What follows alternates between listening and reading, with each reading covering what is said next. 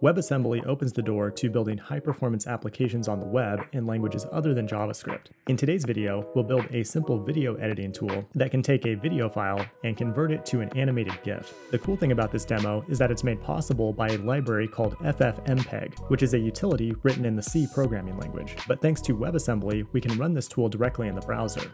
And that means we can perform CPU-intensive video editing jobs without the need for a backend server. For example, here's how a traditional web application might work. We collect a video file from the end user, then upload it to the cloud. We use our cloud server to run FFmpeg to encode the file, then send it back down to the client. That works fine, but it's not very efficient. And it also has no way to work offline if you're building a progressive web app.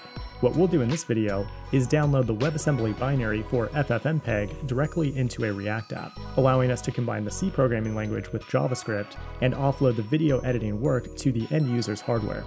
If you're new here, like and subscribe, and follow along with the full write-up and source code on Fireship.io. And if you have no idea what WebAssembly is, check out my 100-second breakdown on that topic. This tutorial is very beginner-friendly and doesn't require that you know anything about the C programming language. That's because the FFmpeg.wasm package provides an API in JavaScript to interact with this low-level utility. Now, before we jump into the code, let's take a closer look at the demo. We have a file input where we can select a video file.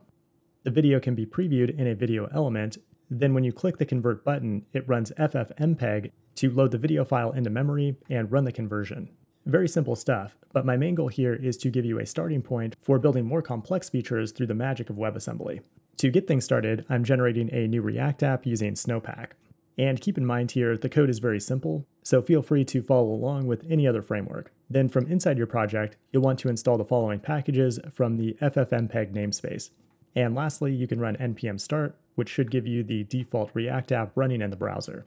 From there, we'll go into the source directory and open the app.js file. I'm going to go ahead and delete all the boilerplate code, leaving us with a basic starting point. From there, I'm going to import two functions from the FFmpeg namespace.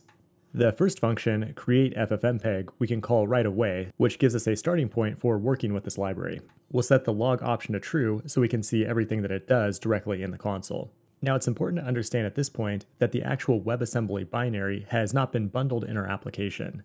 It's a pretty large file, so we don't want it to block our web application right away. Instead, we load it asynchronously over a CDN. To keep track of the loading state, I'll go ahead and add a stateful property here called ready with the useState hook. It has a default value of false, and then we'll create an async function here called load that can flip it to true after the binary has been loaded. The function awaits the FFmpeg load promise, and once loaded, we can flip the ready state to true. And now we just need a place to call this function. In React, we can do that with the useEffect hook to run this function when the component is first initialized. UseEffect takes a function as its argument, then notice how I'm adding an empty array as the second argument. This will ensure that the function is only called once when the component is first initialized or mounted. Then inside the effect, we can simply call our load function. If you go ahead and save the file and open up the browser, you should get a blank page, but in the console, you'll notice that FFmpeg core is being loaded in the background. In fact, if we go over to the Sources tab, you can inspect the actual WebAssembly code there. You don't need to understand what any of this code means, but it is useful to know that this originally started as the C programming language and then was compiled over to WebAssembly. What we're looking at here is the WebAssembly text, which is an intermediate format before it becomes binary, or ones and zeros. Now back in the source code, we'll go into our JSX, and then we'll use the ternary operator with our ready state. If the app's ready, we'll show the main UI, otherwise we'll just show the text of loading. Now our next challenge is loading a video file into the application, and also showing it in a video player in the UI. The first step is to add additional state to the component, in this case a video file, which will initially start undefined. In the HTML, we can add an input element with a type of file. When this input changes, we'll run an event handler that will set the video state, and it gets the actual file from the event.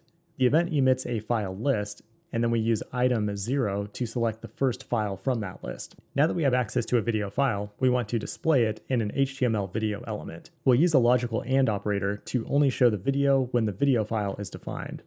The element has controls, a width of 250, but a tricky thing here is that we can't just pass the raw file to the source attribute. We need to convert it to a URL that the browser can fetch.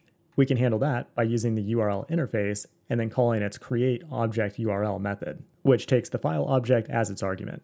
If we go ahead and open up the demo, we should now be able to choose a file on our system and then have that file displayed in the video player.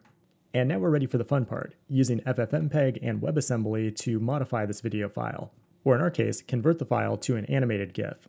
The first thing we'll do here is add one more piece of state to the component called GIF, and it will be used to hold the end result, which is a URL of an image file. From there, we'll create a function called convert-to-GIF, which the user can run when they're ready to make the conversion. Now, one thing to understand here is that WebAssembly is managing its own in-memory file system. And in order to run FFmpeg on that file, we need to make it known to that file system. We can do that by calling fs, or file system, along with the writeFile method, along with the name of the file, and then we fetch the actual video file that we've collected from the end user.